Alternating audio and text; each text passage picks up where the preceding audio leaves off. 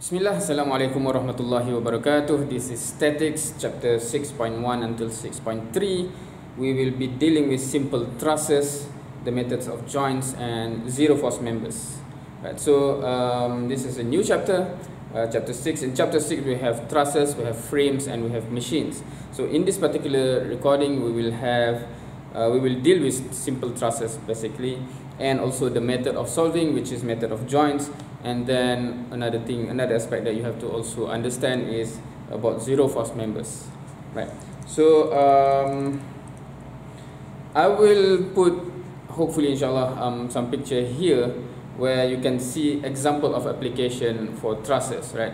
So there's one for trusses in 2D, and then next we have trusses in 3D, right? So hopefully you have seen something like this before to appreciate the application of what we will be covering today, right? So that's an example, and we will go into what exactly is a truss, right?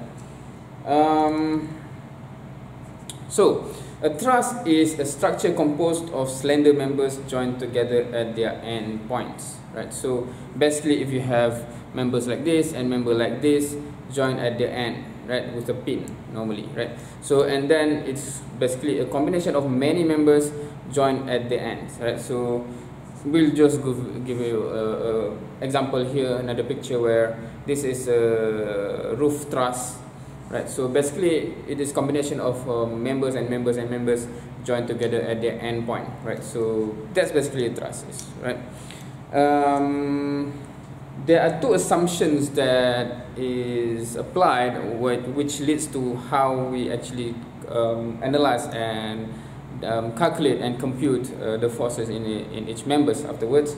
The two assumption is, one is all loads are applied at the joints and the weight of the truss is neglected, right? Because the justification is the weight of the member itself is usually very small compared to the force that it carries, right? So this has an implication actually, but we go to the second assumption first. The second assumption is that all the members are joined by smooth pins, right? So if the pin at the joint have friction, we haven't covered friction yet, that it will be in chapter 8, but if the pin have friction, the analysis will be different also, because the forces involved there will be different, right? So in trusses, we assume these two things, right? One, the weight itself is negligible and all the forces at the end, and then it is smooth pin at the end, right? So with that, the implication is this: for any member, for example, if you have member like this, because the force is only acting at the two end point here, right? And then there's no weight, for example. So basically it is two force member, it becomes two force member, and we have covered before, right? Two force member. Just to refresh, two force member is basically when a member have forces that act on the member is acting only at two particular points, right? Regardless of how many forces acting, but it is at this one and this one, for example, it becomes two force member. If you have another point where you have another force, then become 1, 2, 3 force member, etc., right? So two force member, as we have discussed before, it is special because for it to be in equilibrium, it can be only two possibilities. One is it is under tension, one is it is under compression, and the force, the line of action of the force must be connecting the 2 points, right? And for trusses, because previously when we cover two force member, it can be of any shape, right? It can be bending, etc., like this one, for example, right? And forces acting on here only.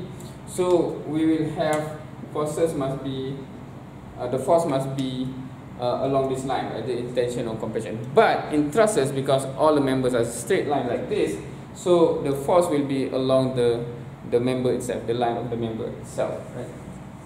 So that is why it is special, right? When we have trusses, every member is straight, it is two force member, and the only possibilities is either tension or compression along the line of the member itself, right?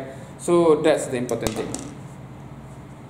Alright, so, and there's two methods actually to solve. One is method of joint, one is method of sections, but in our syllabus here in this university, we only cover method of joints. Method of joints is basically when you zoom in and focus at the joint. Basically, it's the pin itself that connecting all the members, right? So you focus on the member and you draw the free body diagram of that, not the member. You draw the free body diagram of the joint, right? Hence the free body diagram will be just exactly like what you have drawn in chapter 3, I think, right? Where you have free body diagram of a particle, right? So in terms of step of analysis, so there's two possibilities, right? One is that in any given trusses, for example, we have, let's say we have this member connected to this member, connected to this member, and then we have a force, and then we have support here and support there, right? And what we have learned before, all this support will have its reaction force, right? XY component of the reaction force, for example, right? Now, and if this force is given, right, so there's two possibilities. One possibility is that you can actually solve straight away the force in each members, right? How to detect is basically, let's take this point as an example, right? So if you draw the free body diagram, we have the force F here, and then we have the force from this member, and if we have the force from this member here, right? And we know it must be along that line because of this, and this is assuming it is tension. Now, hopefully you understand that this is tension, this is compression, right? And if you draw the corresponding point that is attached to, right, the force here corresponding to this force is like this, right? And here is like that, correct? And you can see for tension, because this is clearly under tension, the way we draw is the force is going out from the joint, the point, right? So for compression, the way we draw like this, right? Why? Because it's just corresponding to this, right? It must be opposite because when you join, it cancel each other, right? So as you can see for compression, the force is going into the joint, right? So in this case, if you draw like this, we assume it's something like this, meaning it's tension, right? Meaning we assume this member is tension, we assume this member is also tension, right? Now, so when you draw free body diagram in this case, whether the member is in tension or compression, normally it's an assumption, right? If you have calculated until the end and you get positive, then the assumption is correct. If you get negative, the assumption is wrong, meaning it's the opposite way.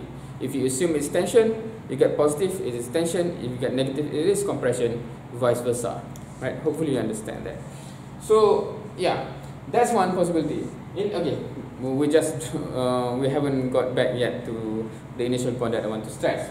Now, when you draw something like this, you can see how many unknown that you have for that particular point, right?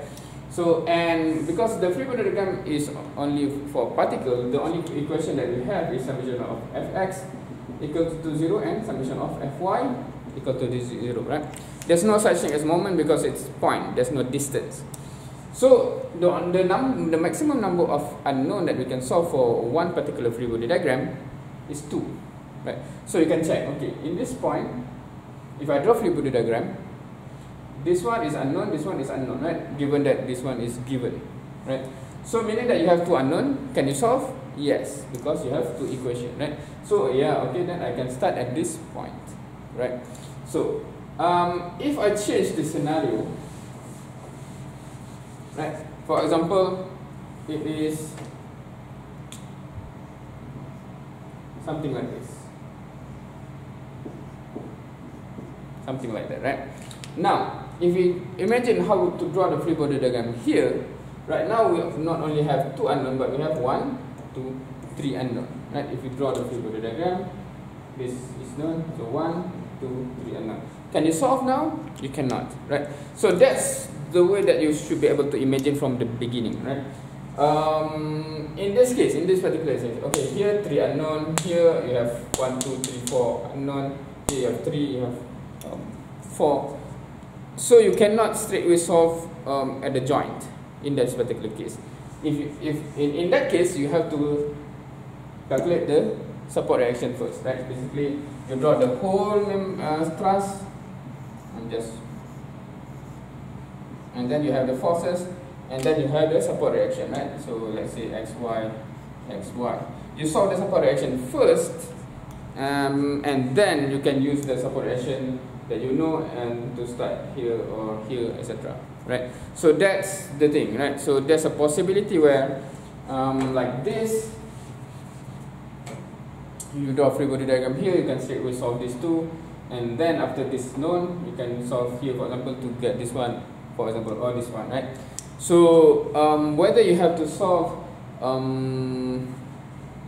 the support reaction depend on whether there's any point in this truss that you can start to calculate or no, right? If none available, then you have to solve this one first for the whole truss, and then with that value you draw the free body diagram of join and join and join, right?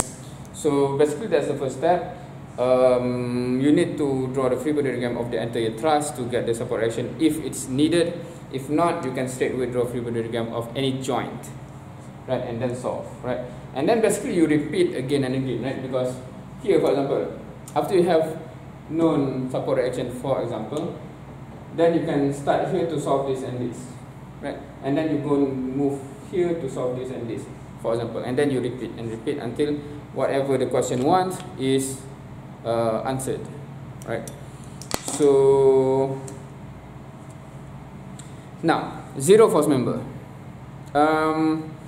So another thing, because now we understand already what is two force member, and another thing is zero force member. Zero force member, by the name, actually you can assume, or I think you can guess that it does not carry any load. It is not carrying any force, right? So zero force member, right?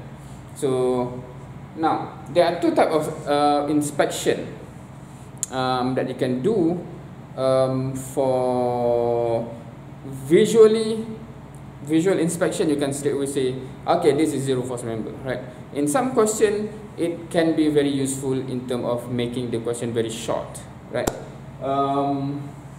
Yeah, okay, so I'll put the picture somewhere here, I think, so that you can understand the explanation, right? So the first type of inspection, right?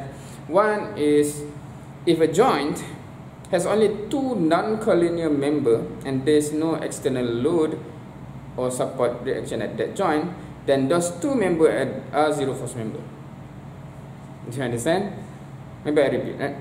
If at any particular joint, that joint only have two members connecting it to that joint, and there's no external force, there's no pin, there's no roller, whatever, there's no external force, meaning both member will be zero force member for sure, right? So if you look at this picture here, right, it's circled that red circle 2 there, 2 red circle here, where at point A, if you can see, okay, maybe I have to clarify what is non-collinear, right? So basically this, if at any particular joint you only have one member and two members connecting to it, right, for example, and there's no external force, there's no force, there's no roller, rocker, etc. So in this case, and it is non-collinear. Collinear meaning that this is collinear, it's making one line, right? So this is non-collinear. So when it is non-collinear, both will be zero. In this case, you do not know, because in this case, this value will be the same as this value, which is to be determined, right? So in this case, for sure, both is zero. So going back to the picture just now, so at point A, you can see that it is having two members and non-collinear, so both will be zero. At point D, similar, right? Two member, non-collinear, no external force, zero force member, right? So why is important? Because when you know those are zero force member, the whole structure that you have to analyze, where the member is carrying any load, is simplified from the original like this to become like this, right? So then it becomes simpler to solve, right? So that is why sometimes it is very needed that you have the ability to identify zero force member from the get-go before you even draw anything, right? Second, okay, that's one inspection. This is the second type of inspection, visual inspection, right? If there's a three member from a truss joint for which two members are linear, and there's no external load and the action and join. Then the third one is zero force member. Okay, I'll repeat. Basically, if at an particular join, you have three members, 1, 2, 3, for example, right? Three member connecting to a joint, and there's no external force. There's no force. There's no pin. There's no roller, whatever. And the two is collinear. There's two collinear making one line. The third one, this one will for sure be 0, right? Because this will be just having the same force opposite, and this one will be 0. Should be 0. Otherwise, it cannot be equilibrium, right? So that's the second one. So we'll just take a look at this picture here. In this truss, if you look at point C, there's three member, so 2 is collinear, so the third one will be 0, right? Meaning AC will be 0. And then at point D, if you look, there's three member there connected to point D, 2 member making one line. The third one, which is AD, will be 0 also, right? So member AC is 0, member AD is also 0 in this picture, right? Hopefully you understand.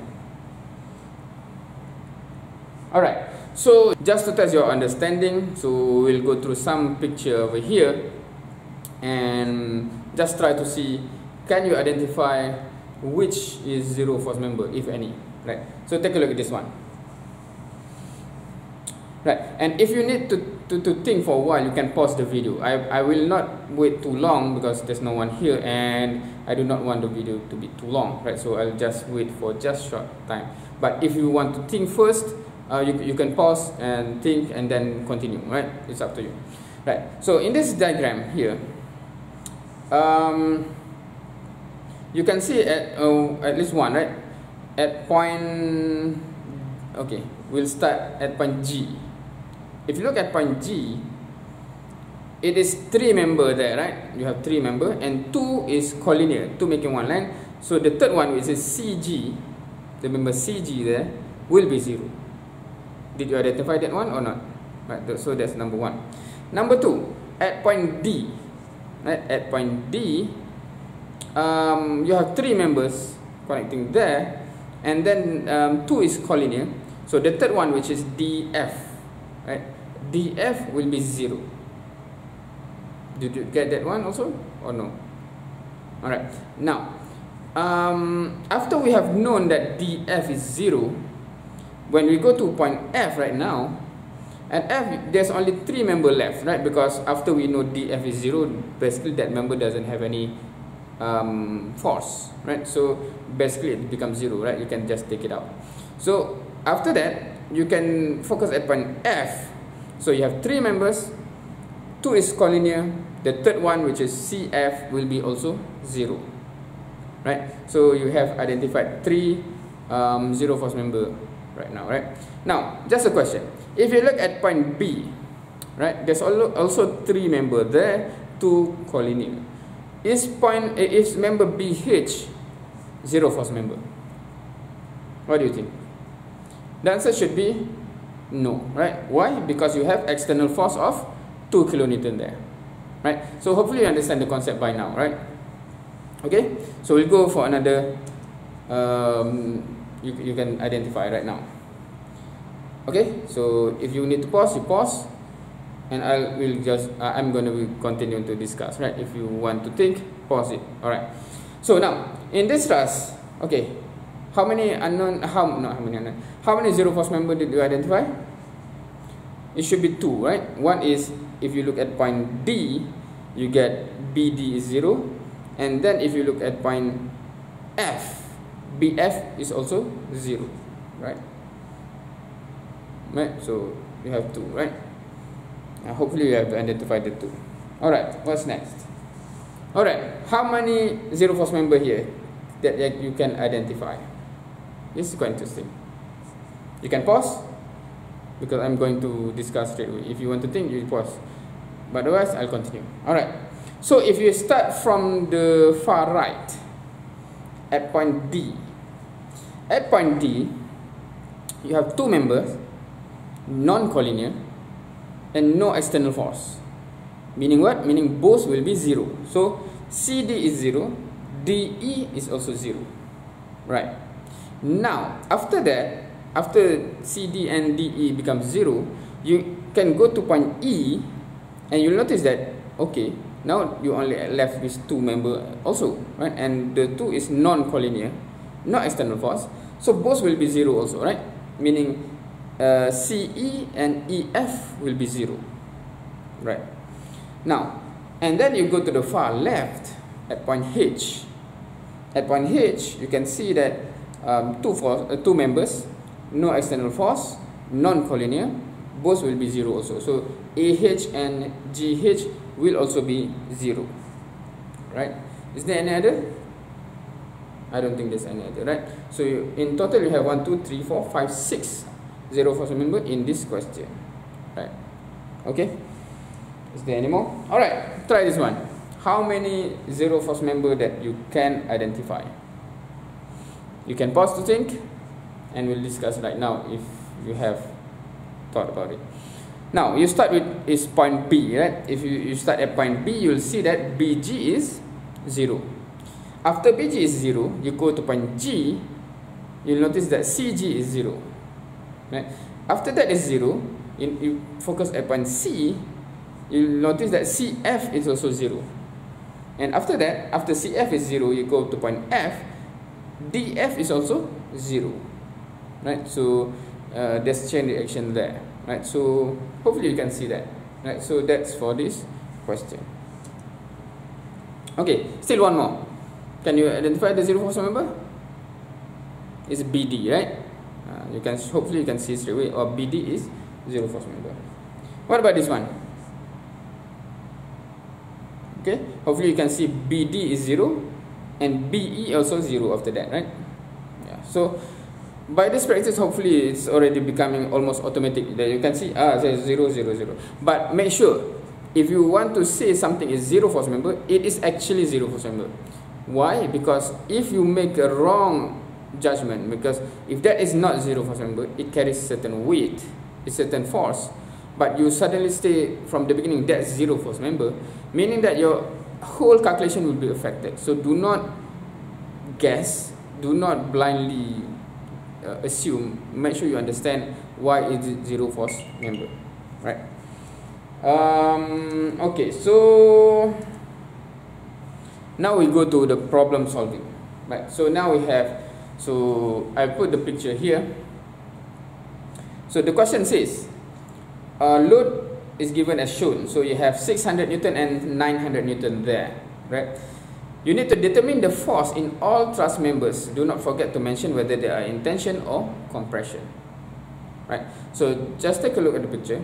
If you want to copy it, and we'll just straight away solve it. So how to solve? Okay, again we'll just show the free body, not the free body diagram, the diagram, right? Is there any point where you can actually solve straight away? Because the first thing that you have to decide in the beginning is whether you can straight away solve in the member, or you have to actually solve the support action first, right? So is there any point or joint that you can solve straight away? That's the question. If you look at that, you should be able to tell that point D you can solve, right? Why? Because you only have 2 unknown and you have 2 equations. Alright, so make sure you have taken care of the diagram already, because we'll use this space here, right? Right, so if you draw the free body diagram or at point D. Okay, so basically at this point, so you have 600 Newton, and then if you assume both to be tension, so I'll just assume everything tension, so that when the final answer becomes positive, it is confirmed tension. When it is negative, it's confirmed compression, right? If you assume a mixed assumption, then you have to keep always checking, and for the examiner also they can be confused. So it's good if you have a systematic way of doing things. Anyway, so you have here F, D, E, and F, C, D, right? And you have the angle, which is what? Which is 3, 4, 5, right?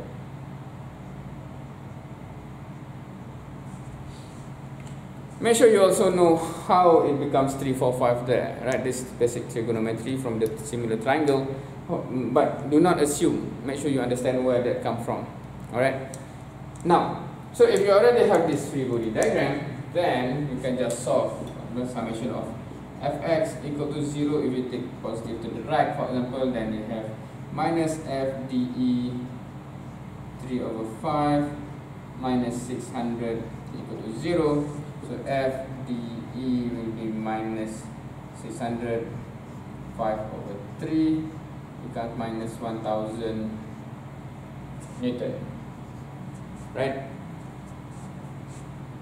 Okay, is it the focusing is also? Alright. Yeah. Hopefully you can see that. Right. So what does this mean? What does this negative?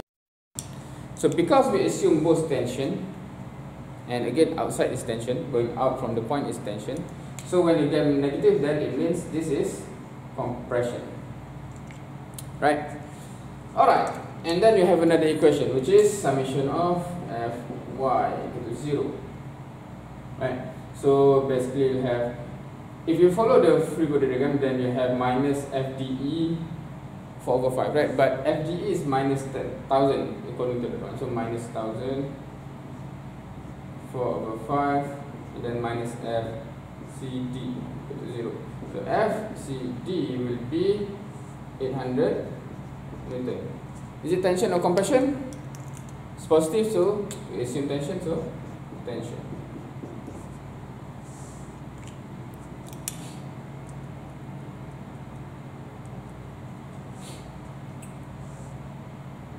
Right?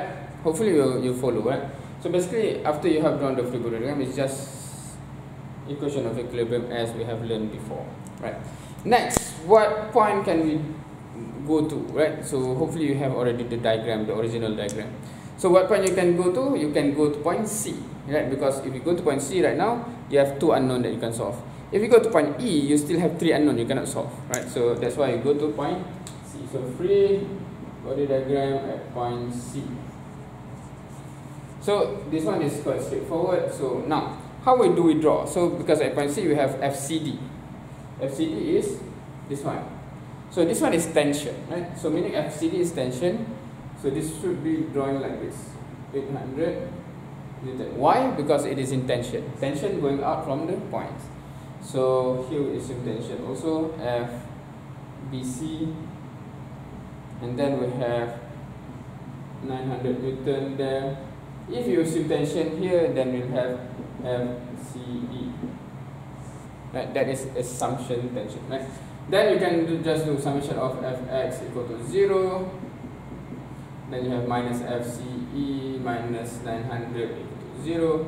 FCE equal to minus 900 Newton, meaning what? Meaning compression. And then you can do summation of Fy equal to 0, upward is positive, for example, so 800 minus FBC equal to 0, sorry, BC equal to 0, so FBC equal to 800 Newton tension. Why? Because it's positive and we assume everything tension from the beginning, right? And now what do we do next? Yeah, you can go to the next point, right? So in this case, you can go to point E, right? At point E, so free body diagram at point E, right? So if you draw the free body diagram, basically, now, so from DE, right? So DE is compression, 1000 compression. So you have to draw compression, then 1000 Newton. It is going into the point, right? And then point CE is compression also. So it is like this also, 900 Newton. What else? And then you have FAE. So this one is if you assume all tension, so FAE and FBE, right? And the angle is 3, 4, 5, right? So the angle is all 3, 4, 5, 3, 4, 5, 3, 4, 5. Right. So I'm not going to show you every step until the end, but you should know what to do next, right? It's basically just summation of fx equal to 0 and summation of fy equal to 0, and then you calculate and do try, and the answer should be FAE is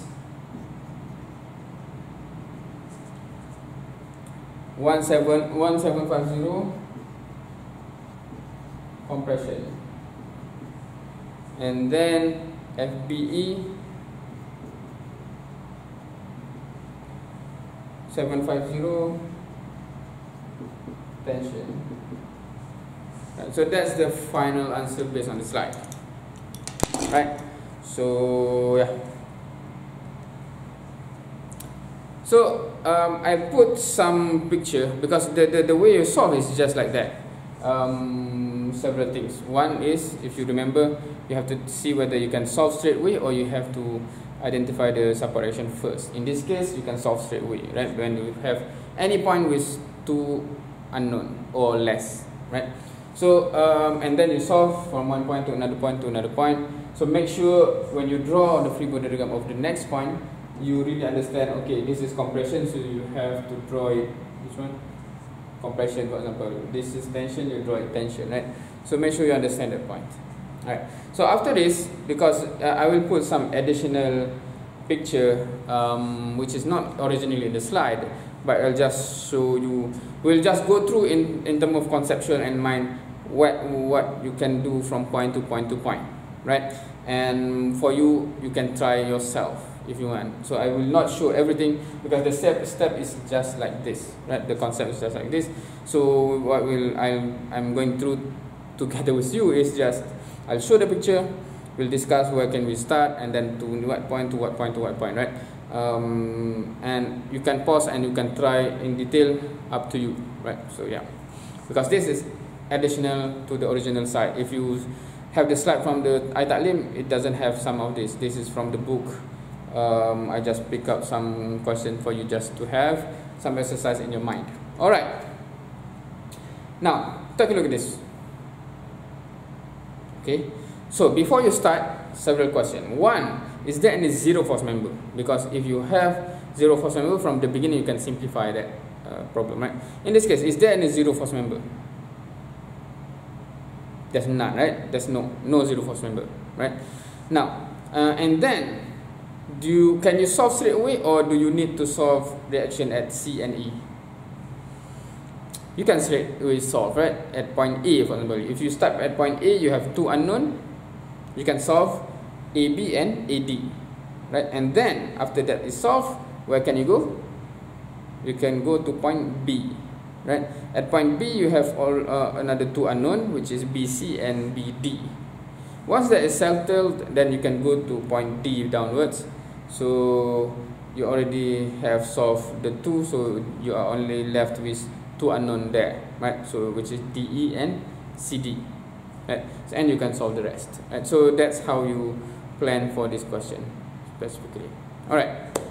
If any question not clear, you can comment down below. Hopefully, inshallah, I try to answer the best I can. Okay, take a look at this. Is it easy? First question, is there any zero force member? There's no, right? There's none. Okay, so where can you start to solve? Is there any point that you can actually solve? If you look at point A, there's 3 unknown, right? You cannot solve. If you go to point B, also there's 3 unknown, you cannot solve.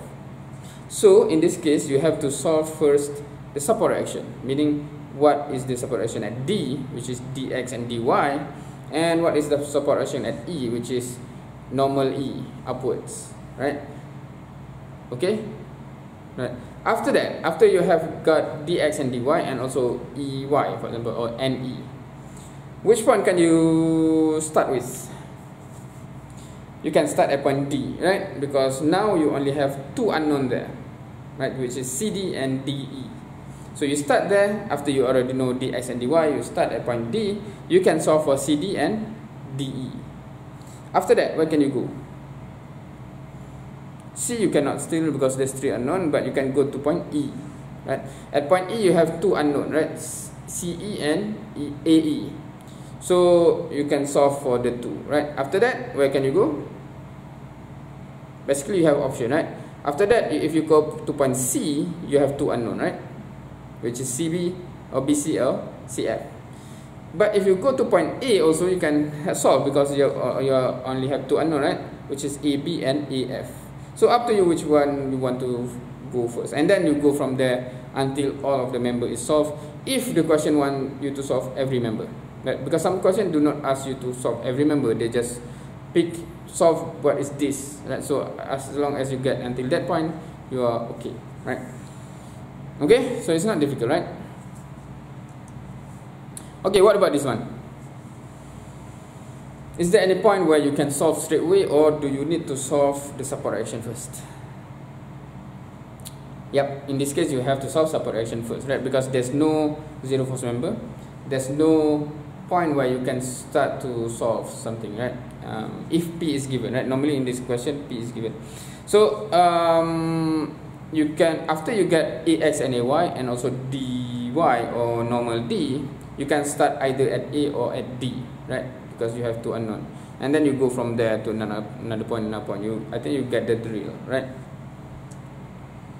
Alright, what about this one? This is quite interesting. What about this one? Is there any point that you can solve straight away? None, right? There's no. So you have to solve first the support action at A and D. But do try this kind of question, because the structure can be confusing for some students, right? Because for example, AC and EC is actually not in touch or in contact with BD and BF, for example, right? It's just one is in front, one is at the back, right? So yeah, just for you to try, right? So just so that you know you are not confused with this kind of question. Okay, so according to the slide, that's the end of the slide. We have completed 6.1 until 6.3, which is basically covering all the things that you need for trusses, for solving trusses, including method of join, including zero force member, right? So we have finished, and you can try all the questions that we just go mental gymnastics just now. You can try to actually solve on paper, right? Because sometimes the thing is, okay, important note, when it is chain calculation like this, right? If you make any mistake here at the beginning, it will affect the whole calculation. So please make sure in the exam avoid mistake, right? And it's not that anyone who intentionally want to do mistake, right? You do not want mistake, but if you have never done enough exercises, mistake tend to happen. So I do hope that you do try.